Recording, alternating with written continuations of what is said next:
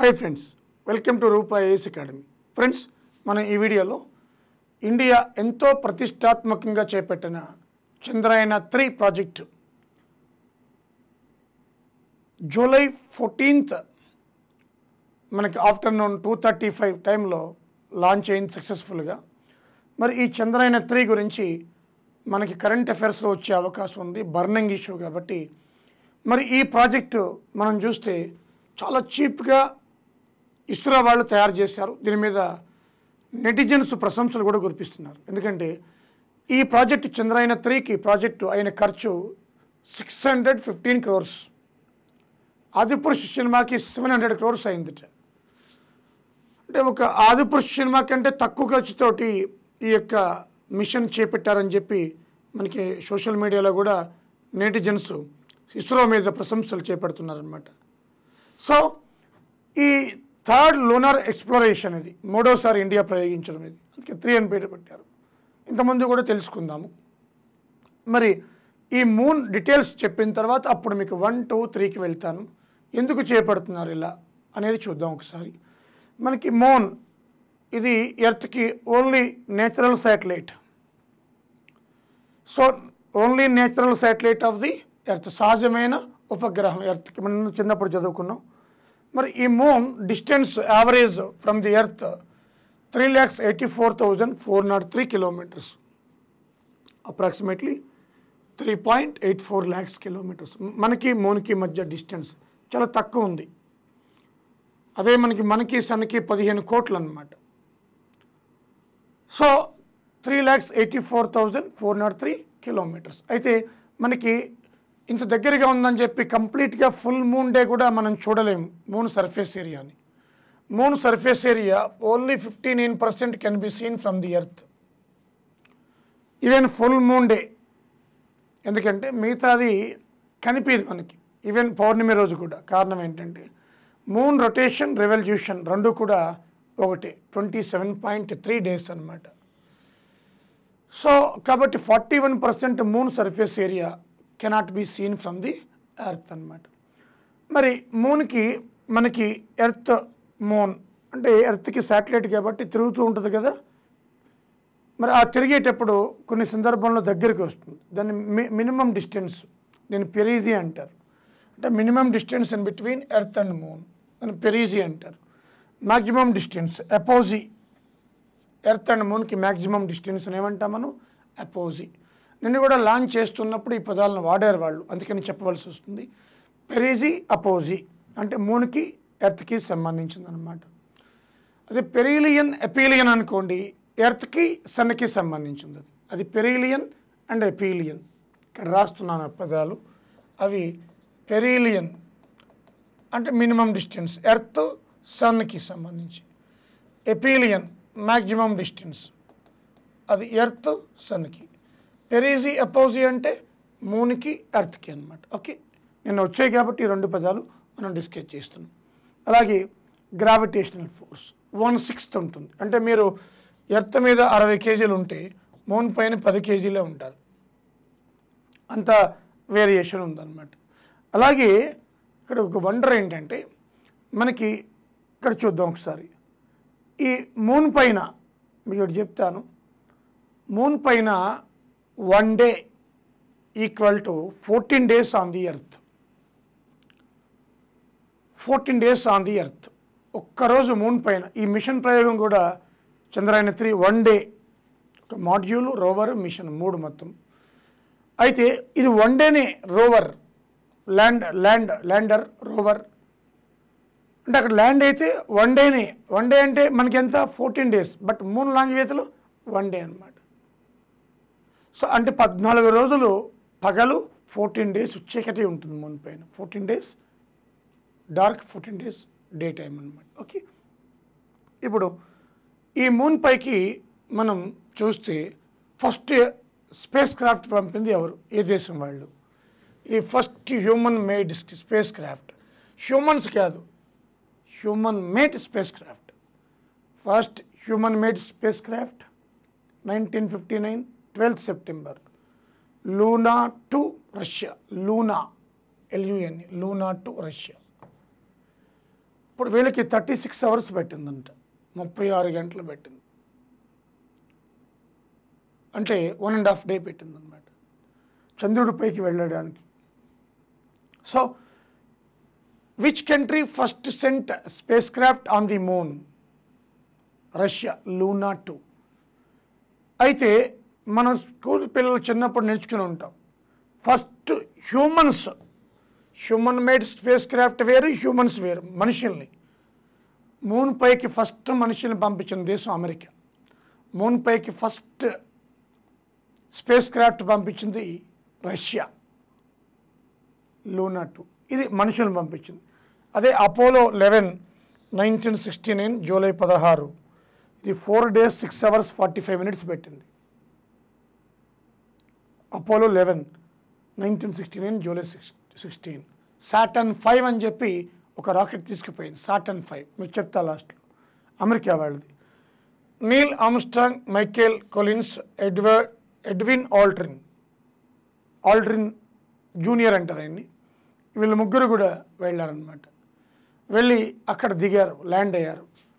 దానికి place see of Tranquility అంటారు, see of Tranquility.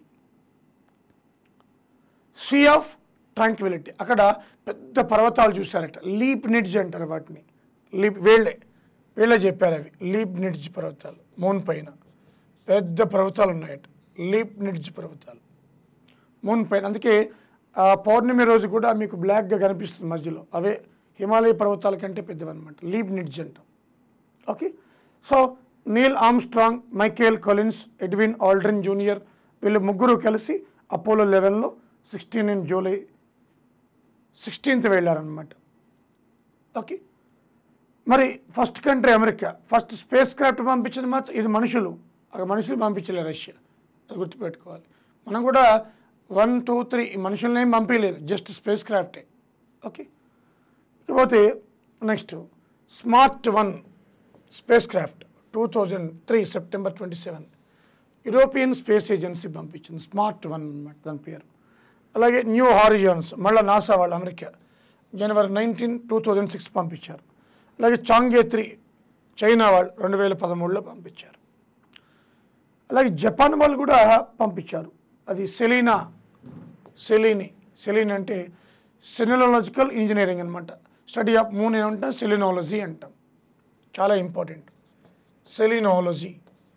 Selenology అంటే స్టడీ ఆఫ్ మూన్ అనమాట. ఓకే, జపాన్ వాళ్ళు పంపించారు. అలాగే ఇప్పుడు రెడీగా ఉంది వచ్చే సంవత్సరం ఆర్టిమిస్ 2 నాసా వాళ్ళది, ఇది కూడా చాలా ఇంపార్టెంట్. మూన్ పైకి వచ్చే సంవత్సరం నవంబర్లో పంపిస్తారు నాసా వాళ్ళు, ఆర్టిమిస్ 2 2024. ఎందుకు మూన్ పైకి ఇంత పోటీ అంటే ఫ్యూచర్లో మనిషి ఇతర గ్రహాలపైకి వెళ్ళే ఆ ఉద్దేశం ఉంది కాబట్టి ఈ మూన్ని ఒక హాల్ట్గా ఉపయోగించుకోవాలి, స్టేజ్గా, బస్ స్టాప్గా అనమాట. అలాగే మూన్ పైన అనేక విలువైన మినరల్స్ ఉన్నాయి, టైటానియం, మెగ్నీషియం కావచ్చు, హీలియం 3. సో కాబట్టి దీనికోసం పరిశోధన చేస్తున్నాం. ఇప్పుడు మనం next year Artemis 2 2024 America NASA. Okay, ఇది చాలా ఇంపార్టెంట్, వెరీ ఇంపార్టెంట్ అనమాట. ఓకే, నెక్స్ట్ ఇప్పుడు ఇండియాకి వద్దాం. చంద్రయాన్ 1 ఇండియా, ఇప్పుడు మన్మోహన్ సింగ్ గారు అనమాట 22 October 2008 ఫస్ట్ టైం ఇండియా జాబిల్లిపైకి పంపించింది Chandrayaan 1 PSLV C-11 launch vehicle, Satish Dhawan space centre. ఇది ఆంధ్రప్రదేశ్లో. ఇప్పుడు మనకి తిరుపతి జిల్లా, అప్పుడు నెల్లూరు, ఇప్పుడు తిరుపతి డిస్టిక్ వచ్చింది. Okay, Chandrayaan 2 July 22, 2019. ఇదేమో నార్త్లో మనం పంపించాం, నార్త్ ల్యాండింగ్కి, మూన్ నార్త్.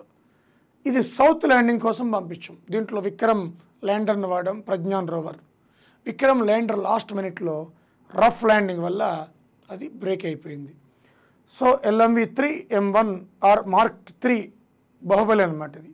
దీని ద్వారా మనం పంపించాం రాకెట్ ద్వారా, బట్ ఫెయిల్ అయ్యింది. ఎందుకంటే ఒకవేళ సక్సెస్ అయి ఉంటే first country in the world moon సౌత్లో ల్యాండ్ చేసిన కంట్రీ అయ్యేది. Soft landing చేయలేకపోయినాం. సో ఫెయిల్ అయిందనమాట. దీన్ని ప్రెస్టేజ్గా తీసుకుని గ్యాప్ ఇచ్చి మళ్ళీ 3 years నిన్న July 14th, 2023 చంద్రయాన్ 3ని మనం లాంచ్ చేసాం. ఇది 3,900 kgs, 3.9 tons అనమాట. LVM3 సేమ్ అదే. M4 ఇక్కడ మాత్రం సీరియల్ మార్చారు. M4 అంటే దీని ద్వారా ఇంకో 2 పంపించారని అర్థం. M4 అంటే వేరే శాటిలైట్స్ LVM3 అండ్ M4. ఇది 41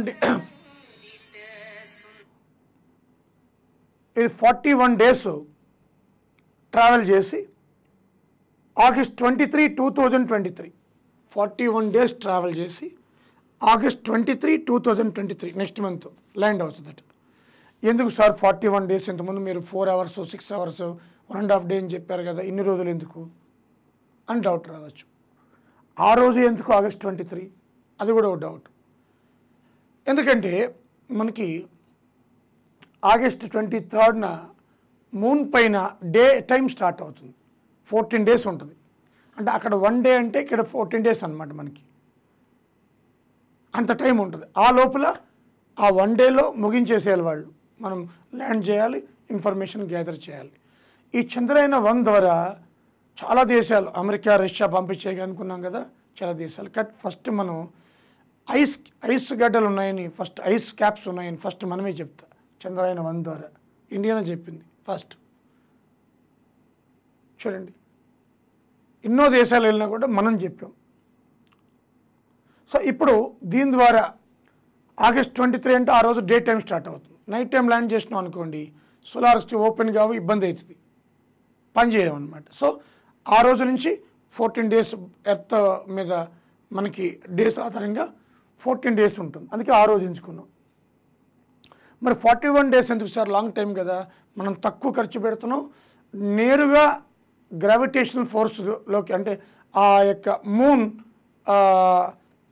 మన ఎర్త్ గురుత్వాకర్షణ అంటే గ్రావిటేషనల్ ఫోర్స్ నుంచి నేరుగా ఆ ట్రజెక్టరీలోకి వెళ్ళే ఫోర్స్ థ్రస్ట్ ఉన్న రాకెట్స్ మన దగ్గర లేవు. అది Saturn 5 అని అమెరికా దగ్గర ఉంది, రష్యా వాళ్ళ దగ్గర ఉన్నాయి, చైనా వాళ్ళ దగ్గర ఉన్నాయి, మన దగ్గర లేదు. అవి ఉన్నా కూడా వాళ్ళ ఖర్చు ఎక్కువ, మన ఖర్చు తక్కువ. అందుకని ఇది ఎంచుకున్నాం, చీప్ అండ్ బెస్ట్ అనమాట. అందుకే టైం కాస్త ఎక్కువ తీసుకుంటుంది, 41 days అనమాట. అదేంటో చూపిస్తారు మీకు కూడా, అది కూడా ఓకే.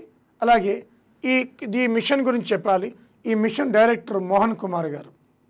దీని వెయిట్ 3.9 tons లేదా 3,900 kgs. Budget 615 crores, 615. ISRO chairman present ఇప్పుడు Somnath. Science and technology, earth and sciences technology minister Jitender Singh. So వీళ్ళిద్దరు కూడా నేను పక్కపక్కనే ఉన్నారు, మనకి మీడియాలో చూపించారు. సో ఇది అదేవిధంగా ఇప్పుడు నాసా Saturn 5 అపోలో 11 తీసుకుపోయింది. ఇప్పుడు మంది ఇస్రో LVM3 M4. తేడా ఏంటంటే వాళ్ళది మనకి 140 tons అట ఈ రాకెట్ బరువు, మనది 8 tons రాకెట్ బరువు. ఈ rocket Saturn 5 Apollo America NASA వాళ్ళది 111 meters అట, మనది 43.4 meters. ఇది 3 stages, మనది 3 stages. వెయిట్ 2950, మనది 641 tons. అలాగే 11 crores ఖర్చు అయింది, మనది 5.2 crores. సో ఎటు చూసినా మనకి చీప్ అండ్ బెస్ట్ ఇదే అనిపిస్తుంది ఇండియాది LVM3 M4. అమెరికా వాళ్ళు నాసా Saturn 5కి. ఓకే, మరి ఎందుకు వెళ్ళాలి మనం? ఎందుకు అంటే వాట్ ఈస్ ద యూజ్ ఏంటి? ఎంత ఖర్చు పెడుతున్నాం కదా, యూజ్ చేస్తాం. టైటానియం, వాటర్ సోర్సెస్, మినరల్స్, ముఖ్యంగా హీలియం-3, అక్కడ అట్మాస్ఫియర్ కండిషన్స్, ఇవన్నీ కూడా రీసెర్చ్ పర్పస్. రీసెర్చ్ అది హీలియం-3 అటమిక్ బాంబ్ కంటే చాలా విలువైనదన్నమాట, అటమిక్ మినరల్ కంటే. సో దాన్ని తీసుకొస్తే ఎనార్మస్ పవర్ను ఉత్పత్తి చేయొచ్చు భూమి మీద. ఇవి ముఖ్యంగా మనకి యూజ్ అన్నమాట. ఓకే, సో ఈ యూజెస్ వల్ల మనం పోటీ పడుతున్నాం ప్రపంచంలో అన్ని దేశాలు కూడా. ఓకే, హీలియం-3 దాంట్లో ముఖ్యంగా చాలా పవర్ఫుల్ ఇది. ఓకే, ఇప్పుడు చూద్దాం మనం ఒకసారి చూడండి ఇది ఎలా పంపిస్తారు, ఎందుకు 41 days అంటే. ఇప్పుడు ఎర్త్ నుంచి మనకి ఇలా 5 times తిరిగి ఇలా అప్పుడు మూన్లో ట్రాజెక్టరీలోకి వెళ్తుంది. మళ్ళీ అక్కడ 5 టైమ్స్ తిరిగి అప్పుడు ఎర్త్లోకి వస్తుంది అనమాట. ఓకే, సో అది ఇక్కడ చూడండి ఎలా వస్తుందో. ఇక్కడ అక్కడ రివర్స్ ఉంటుంది అనమాట. మీకు నేను చూపిస్తాను. ఇక్కడ చూడండి ఇలా తిరిగి ఇలా ట్రాజెక్టరీలోకి వస్తుంది, మూన్ ట్రాజెక్టరీలోకి. నేరుగా రాదు, నేరుగా రావాలంటే థ్రస్ట్ సరిపోదు మనకి. సో ఇక్కడేమో ఇలా తిరిగి మళ్ళీ దగ్గరికి వస్తుంది, మూన్ దగ్గరికి. ఇలా తిరిగింది, ఇలా తిరిగింది, ఇలా తిరిగింది, ఇలా తిరిగింది, ఇక్కడికి వస్తుంది. సో ఇక్కడ చూడండి ఎలా తిరుగుతుందో. సో ఈ విధంగా ఎర్త్ నుంచి ఎస్కేప్ అయ్యేటప్పుడు ఇలా, మూన్ ట్రాజెక్టరీలోకి వెళ్ళినప్పుడు ఇలా రివర్స్ ఉంటాయి రెండు కూడా. సో ఇది మనకి దీనివల్ల మనకి ఎక్కువ టైం పడుతుంది. అంటే ఆ గురుత్వాకర్షణ శక్తిని దాటుకుంటూ నెమ్మదిగా మనం ఎర్త్ గురుత్వాకర్షణ శక్తిని అంటే మనకి గ్రావిటేషనల్ ఫోర్స్ని దాటుకుంటూ మూన్ ట్రాజెక్టరీలోకి వెళ్ళాలన్నమాట. ఓకే, సో ఇప్పుడు కనుక ఈ మిషన్ నెక్స్ట్ చూద్దాం. ఈ మిషన్ ఓకే అయితే వరల్డ్లో ఫస్ట్ కంట్రీ అవుతుంది. మనం ఆగస్టు 23 రోజున ఉత్కంఠంగా ఎదురు చూడాలి. India will be first country in the world so landed soft landing on south pole of the moon. ఇంతవరకు అన్ని నార్త్ పోల్లో చేసినాం. మనం చేసిన 2019 సౌత్ పోల్లో ఫెయిల్ అయింది చంద్రయాన్ 2, బట్ ఇప్పుడు మళ్ళీ చేస్తున్నాం అనమాట.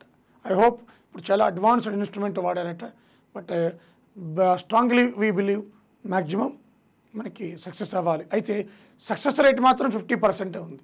ఎందుకంటే మొత్తం ఇప్పటివరకు 111 పంపించారట, దాంట్లో 62 ఎన్నో సక్సెస్ అయ్యాయట మూన్ పైన. ఇంతవరకు మనకి 111 పంపించారట. ఓన్లీ సక్సెస్ రేటు 62 సక్సెస్ అయినాయి, అంటే ఆల్మోస్ట్ ఆల్ 50% సక్సెస్ రేట్ అనమాట.